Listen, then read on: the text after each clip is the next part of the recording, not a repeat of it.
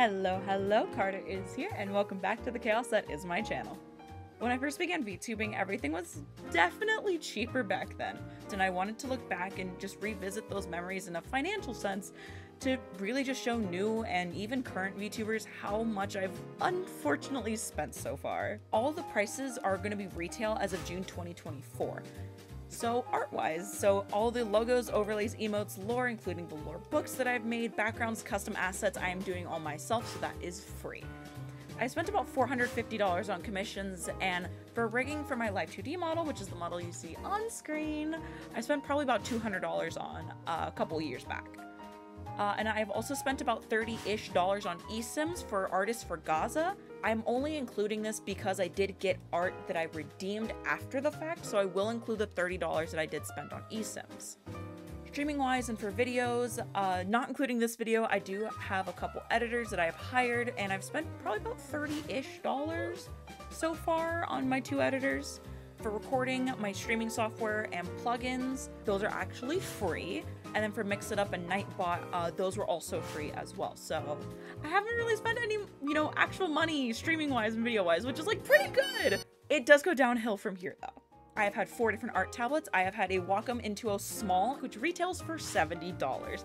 I've had a Wacom Cintiq Pro 16, which retails for $1,600. And I also bought an iPad, which is an iPad Air, and I also bought things like an Apple Pencil, a couple different cases for it, and various different accessories, which I've estimated to probably be about $1,000 total so far. So getting into the hardware side of things, my old computer, which I did use at the very start of my content creation career, was about $750. My new computer, about $1,500. For my 2 monitors, one was about $115, and the other one, I just chose one at random. I just gave it $75. For my computer rig, that was probably about 20 bucks. My cable management kit was about $20. My keyboard was $70. My mouse retails for $100. My headset retails for $170, and my earbud retailed for about 20 bucks. My mic, so my mic stand, my mic itself, and the little foam cover that I have on top of it, altogether I just estimated to be about $100. I also do have 2 mouse pads, which they cover my entire desk, and those were about $30 each, so $60. My desk, I'm estimating it to be a flat $150. For lighting, I bought a ring light, and it was probably about 50 bucks, and then my chair, I just estimated it to be about $400 because it is a gaming chair, and for some reason there is a massage feature in here. So getting into the software side of things, I have DaVinci Resolve Studio, which retails for $295. I also did buy Live 2D, which is the program in order to rig my models. I am currently making a couple of them right now, but when I bought it, the program was actually $250-ish.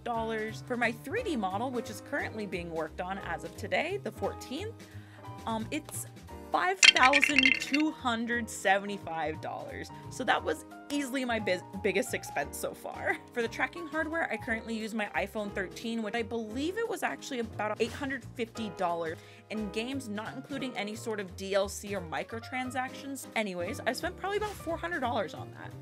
And then getting into the spicier side of things, for Loven's products, I have spent so far $199 on one item and then $229 on the other item. So how much was everything all together after all was said and done? I did the math for you.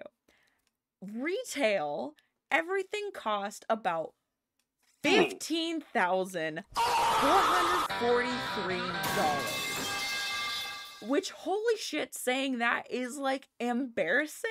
However, remember when I said that there were some things that I got on sale that were cheaper back when I bought them or were gifts? I also did the math for that, and in reality, I probably paid about $13,451. It's not that much better, but hey. Oh my god. All in one take is fucking ass. Thank you for sitting through this with me, Rachel. How did I get here?